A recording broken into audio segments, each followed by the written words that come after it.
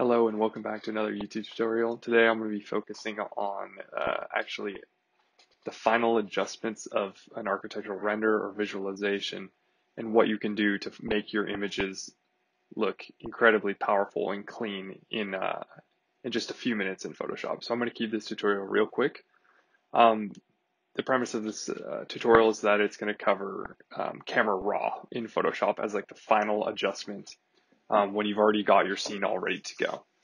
So what I have here is I have an image which I made in Twinmotion, which I will eventually get around to making tutorials for. Please let me know if you would be interested in seeing how I actually made this image. This is 100% Twinmotion. There is no Photoshop on this image at the moment. I just made a few quick edits by adding in these people, and I ended up lightening up the house, my design that I had created. But for the final output of this image, I want to create an overall atmosphere and really like tweak the colors very specifically to make before I submit this for competition. So what I'm going to do is actually this workflow requires that you create another image on top of all your layers.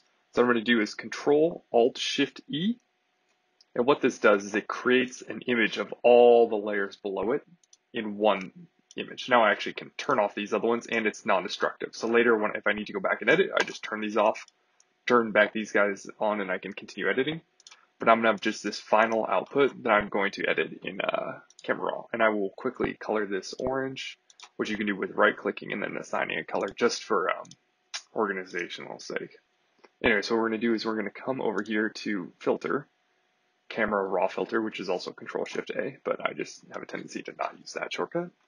What this does is it opens sort of like a simulation of the Adobe Camera Raw, which is the Camera Raw like .cr editing software that's available for photography. So this image is not actually, this is like a simulation of Camera Raw because obviously it does not have, this image from Twinmotion does not have the same information embedded in it that what your camera, your DSLR camera, or whatever camera you have will embed in your .cr file.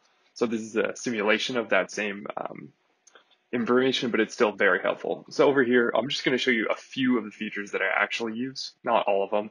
It's not going to be comprehensive on how to get everything, but I'll show you the ones I like to touch. So over here, I find most importantly is sort of the temperature and white balance of your and to the blue will obviously be cooler, and to the yellow will obviously be warmer.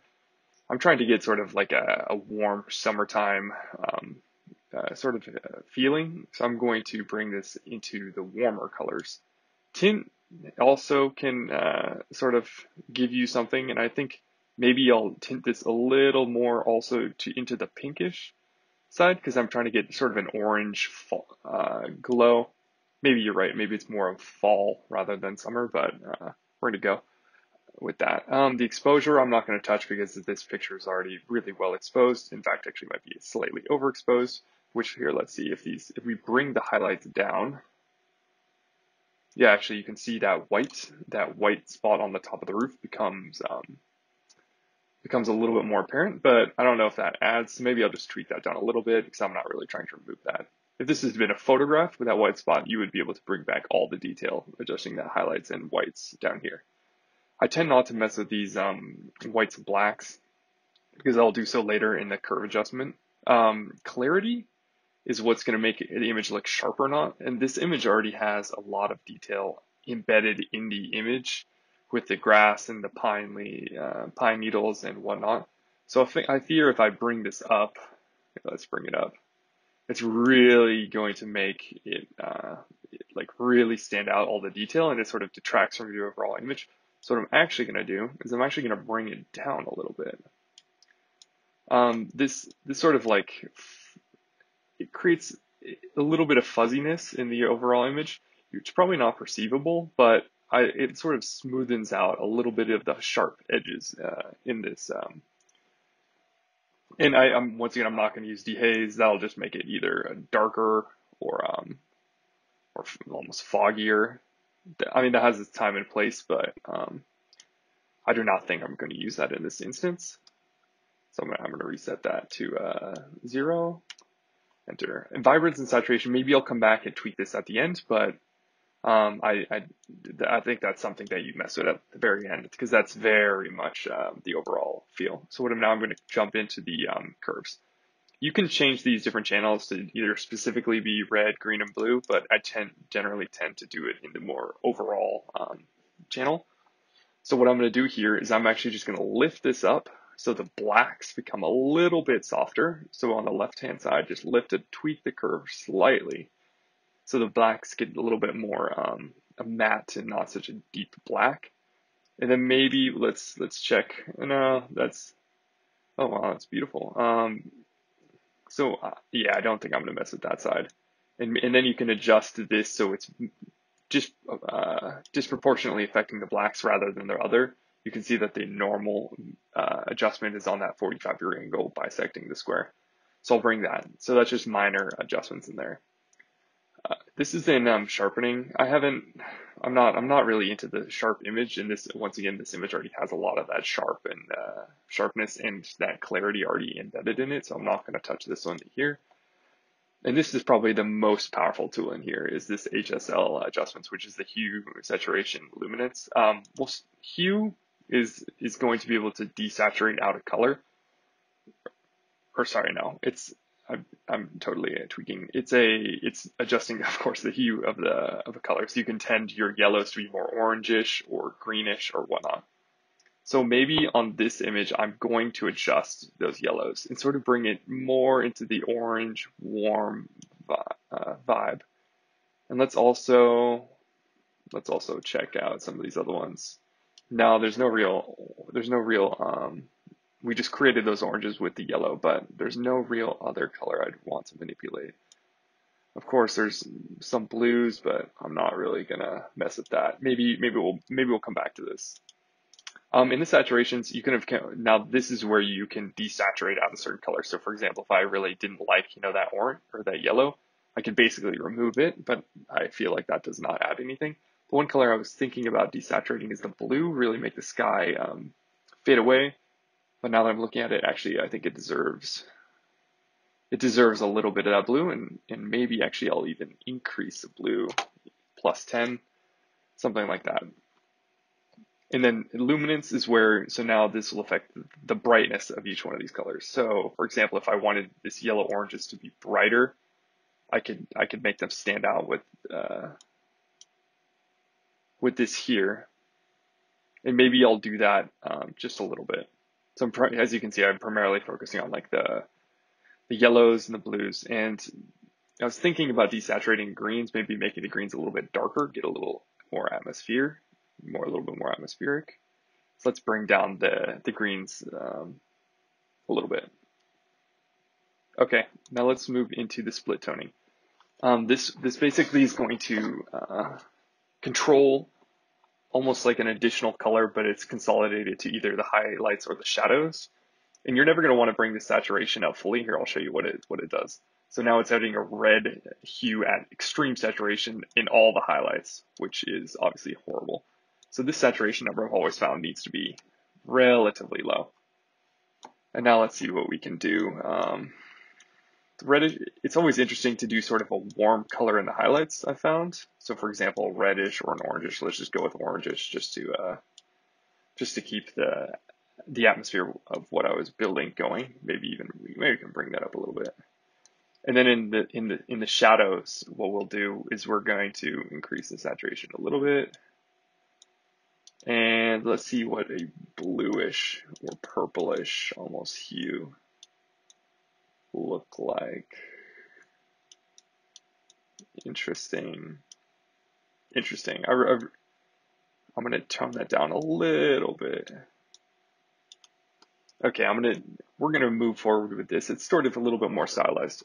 This is not necessarily my preferred style. I'm going to say that right now, but I think it's important to be able to also change your style to get a feeling that you want a competition jury or whatnot to see. It's not necessarily exactly what you think is best. It's sometimes you have to adapt. Anyways, so lens correction, I'm not really needing to do this. You could make yourself look real fisheye if you wanted to with these settings, but I've always actually wanted to sort of make an image like that for a competition, but I'm not going to, obviously. Oh, and one thing also in this lens correction is the vignette. This is obviously going to basically bring in a color towards the edge of your imaging. So if I go towards the black, it's going to bring in a slight black. And if I go towards the white, it's going to bring in obviously a white, like a brighter. However, what I'm going to do is just bring in a slight amount of black just to sort of focus the image on the center. I brought in barely enough for you to actually probably perceive that that was there at the beginning, but we will see. In here, effects, not really into the effects, so we're going to skip that. Once again, here's just more like calibration, but I'm not going to do that. And then what you can do is in the end create presets and store those so you could reapply the same effects to the next images. But I'm not going to do that. So what I'm going to go back is I'm going to go look again at this vibrance and saturation. Let's see sort of like what a desaturating that image and reducing the vibrance can do for it. I'm not so interested in these on this image, I find. So I think I'm going to keep them. Maybe I'll desaturate it a little bit, just bring in more.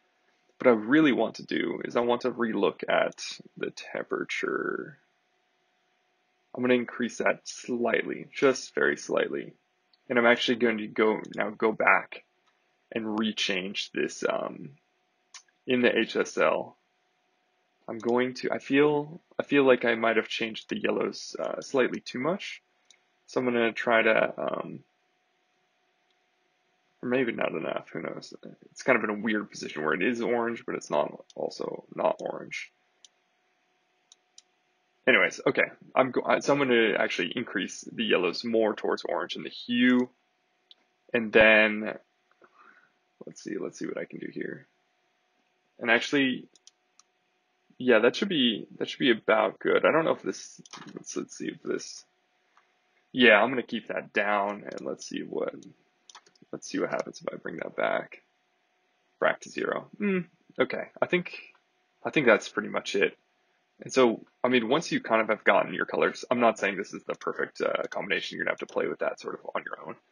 But what you can do now is you just click OK. And now what you have is that fully edited image in Camera Raw, totally isolated from your other edits. You can go back and change this, but export this in the end. You just have to do that Control-Shift-E to capture all the layers below in a single image, and then edit. Anyways, I'm trying to keep this real quick.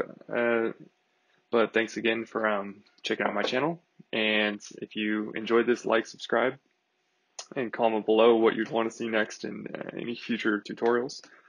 I'm trying to keep it varied, bounce between different computer softwares that I find are interesting. And honestly, I feel like I'm learning when I speak out loud and do this sort of thing. So I've really been enjoying it.